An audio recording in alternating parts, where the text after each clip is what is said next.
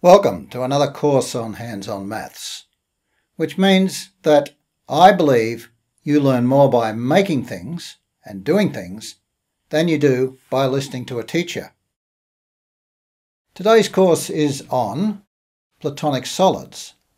Now there are 5 Platonic solids. And what are you going to do in this course?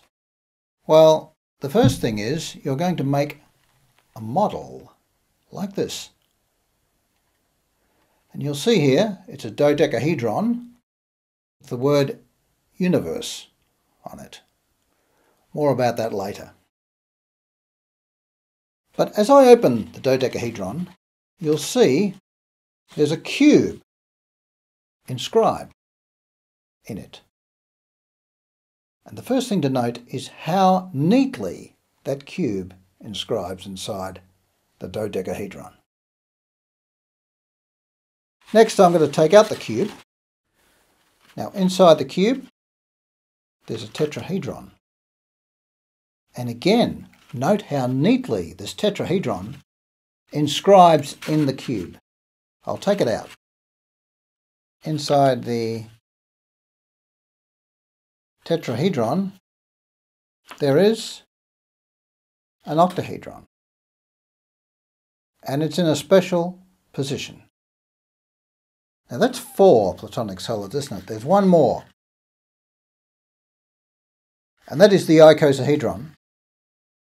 And here it is sitting inside the octahedron. So that's the 5 Platonic solids. These are on PDF worksheets which you cut out and then you can put them together with sticky tape. The Greeks thought these Platonic solids were very important. In fact, they thought they were perfect.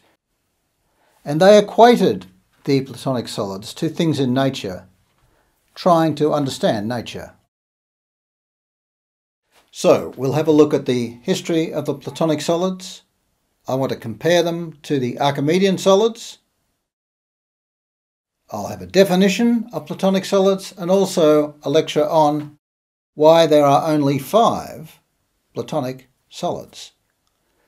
There's also a worksheet for you to download. And all the calculations can be done on this single worksheet, which is only 2 pages. I'll give you some formulas on the worksheet. And what is that for?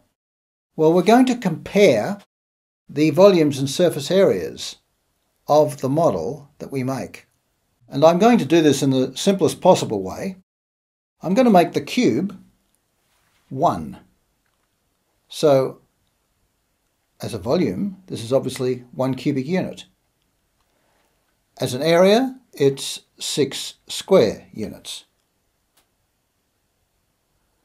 And then we'll see how the others compare to this cube.